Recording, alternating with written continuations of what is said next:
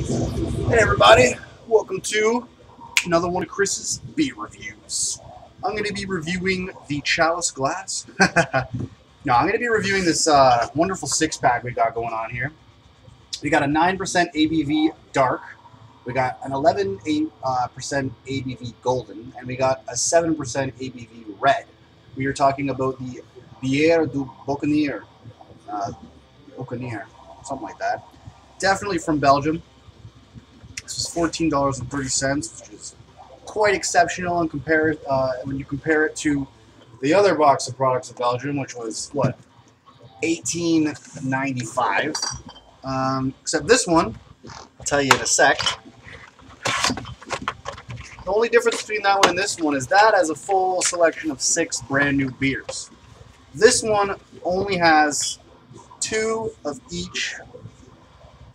I am backwards here.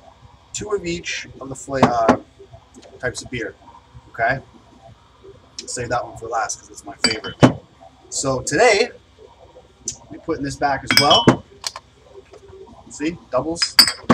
So today, I'm going to be reviewing the magnificent 11% ABV Golden Ale by the Buccaneer Brewery here. It considers itself to be a traditional beer. We got a Bière Du Boucanier cap. A long time ago, when I was going through LCBO, I saw the red, just the single red, just sitting on the shelf. So I was able to do a review of it back then. I was lucky to have found that because it was unbelievable. What do we got going on here? Jeez, how can I be forgetting my beer opener all over again? That's why somebody took it. All right, so let's open this beer. This should definitely be drank out of a goblet or a chalice, like so. This will give you the full-on flavor of this type of beer. It's a 330 milliliter bottle. I believe that's all I missed it. I believe that's all I missed. It says to recycle, and it says not to drink while pregnant. Alright, so nice pop. Whoa! Oh, what a catch! Oh, geez, I saved the day. Oh, shit.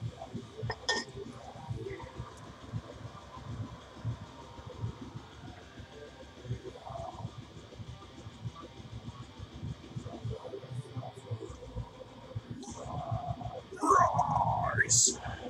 Rise. Rise. Rise. Rise. Okay, so obviously we have an explosive head here. I was expecting it. Actually, sorry, I wasn't expecting it. I would have been lying if I would have told you that. But the thought crossed my mind as soon as I opened up the cap. Just got a little tiny bit of a mess here, not a big deal.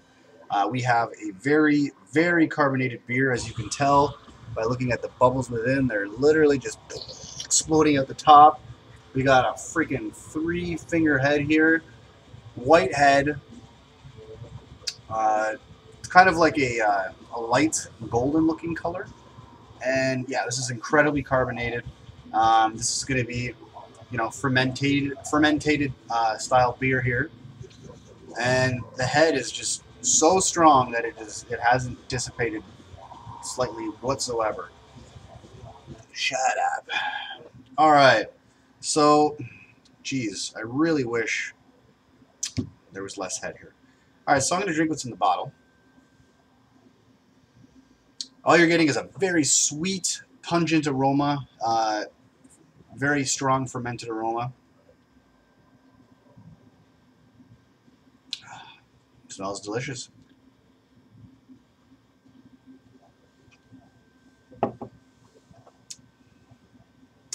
Woo-hoo-hoo-hoo! Oh, that was the ending of the bottle. There goes the harsh part, right? I got goosebumps all over me right now just from taking that sip. Look at this. Can't do anything about it. Wow. All right, well, I'm going to try to stick my nose in this, and hopefully, you know, I don't have too much of a Belgian dip.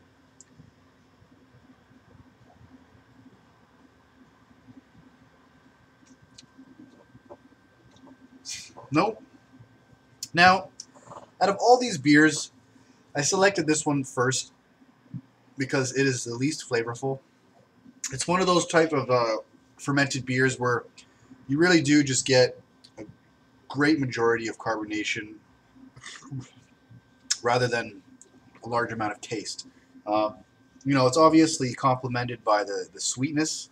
Sorry, the sweetness of the beer obviously complements it. You're not getting any fruitiness out of it. You're getting a little bit of citrus.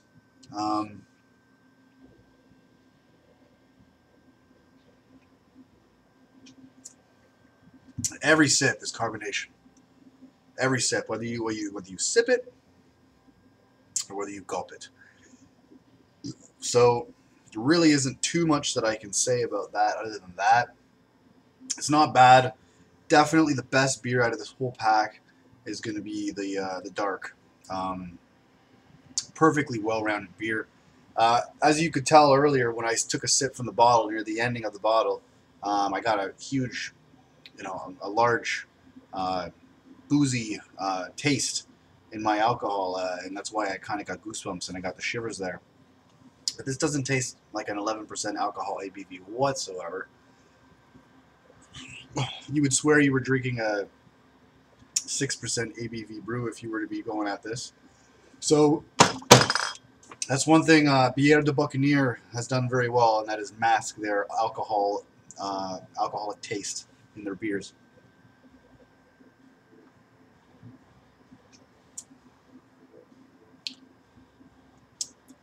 Other than that, it's not that great.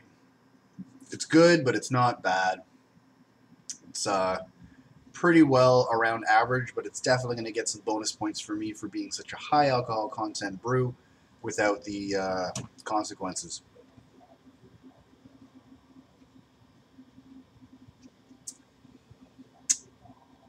That's that, people. Just gets sweeter and sweeter and more bitter as you go down. And it also increases in alcohol content. So that's all I got for you for now, people. Thanks for joining me on another one of Chris's beer reviews. I know I got another one of these nappy freaking hairy chest wife beater shirts on, but that's besides the point, people. So yeah, thanks for joining me again. I'm going to give this a 2.9 out of 5 because it is still a fermented beer, and I freaking love them. That's the best I can give you for now. Look at that head. You definitely got some mad points for retaining that head too, that's for sure. And look, and the carbonation underneath has not changed whatsoever. That's that, people. Thanks for joining me. Another one of Chris's beer reviews. Don't drink and drive, but drink responsibly. Cheers, people.